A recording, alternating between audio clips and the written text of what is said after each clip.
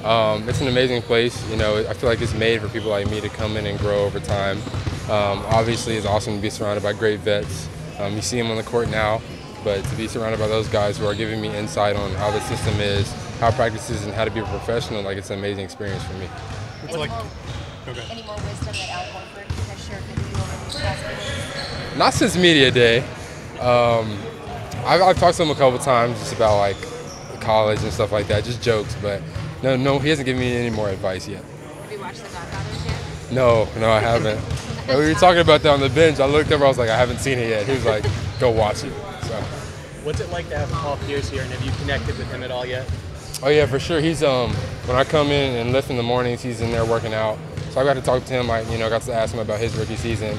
How it was, like what was his experience. He's taught me a couple things. He showed me a couple things.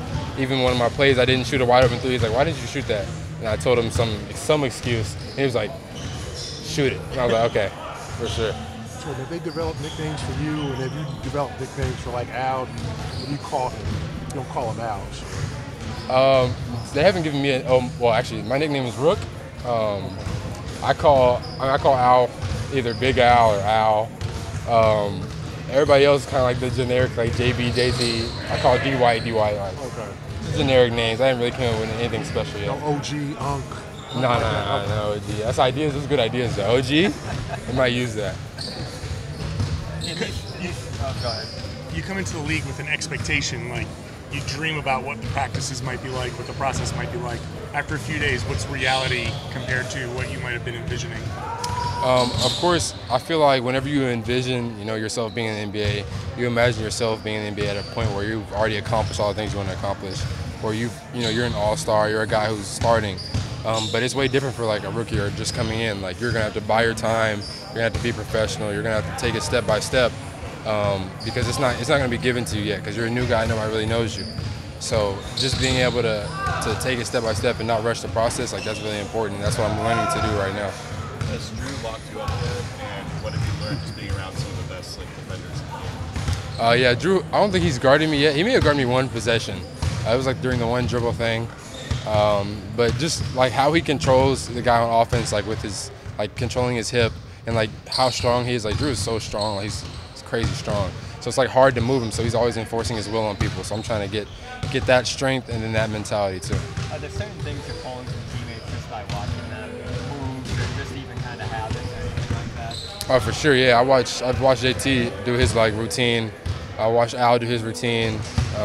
I'm trying to kind of build my own routine. Obviously, I haven't seen a game, so I wouldn't know what it looks like before a game or after a game. But I'm trying to build somewhat of routines that I can fall back on, whether it's a good game or a bad game. I'll always have a routine to fall back on to get myself back even. In these scrimmages, are there kind of guys you're working with consistently, building chemistry with in terms of lineups and stuff like that? Yeah, for the most part, I'm playing with like the 2A guys, and so I'm kind of building that connection, I guess, with them. Mostly because those are my teammates most of the time, those are my teammates. But I'm also building a relationship with everybody in the building. Like even if it's staff, trying to get everybody to feel like I'm a guy who wants to come in and work, and who will do the process the right way and be professional about it. So that's what I'm kind of striving for right now. When you're in college, you're really good at like hand checking and getting the hands out of there so they can drop foul. But obviously in the NBA, it's how a lot of guys make their money. So what has coaches and players taught you so far about how to not foul at? It's just about knowing what to do in what situation. It's always about reading the situation, reading where the refs are, reading like who you're guarding, what situation it is, to know how much you can get away with. And like as we know, like Smart was really good at it. So just trying to pick up some things that maybe he left behind, or things that Jrue can teach me that I can pick up on to add to myself and add to my career. So they want you to like pay attention to like what angles the refs have, so they know like they can see you getting hands in there and stuff like that. Well, it's just me paying attention to stuff like that. It's just kind of like me just seeing it like, okay, well, Steve's reffing today. Steve doesn't really call fouls. Let me get a little more physical, stuff like that. Talk about Jrue controlling your hip. Can you explain what that is? So it's basically when you're coming off of like any screen or setting a screen, just him always having his hand on your hip, controlling where you're going. Like he's always steering you. He's always bumping you off your line, so you can't. He's dictating what you're doing basically. So it's like he's in control at all times. So it's for me, it's hard to get where I want to with that happening.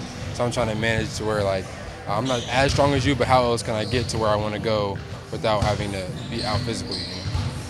Being in the gym every day with these guys who you've looked up to, is there anything that surprised you? Maybe like their personality off the court. Like JT's pretty funny, JB's hilarious, and Al's pretty cool. So it's just, when you see them on TV and stuff like that, it's always, oh, they're a basketball player. But then once you meet them and get to talk to them and spend time around them, it's like, oh yeah, they're cool people too. Like, I love talking to them. They give me wisdom. Like, they're great guys.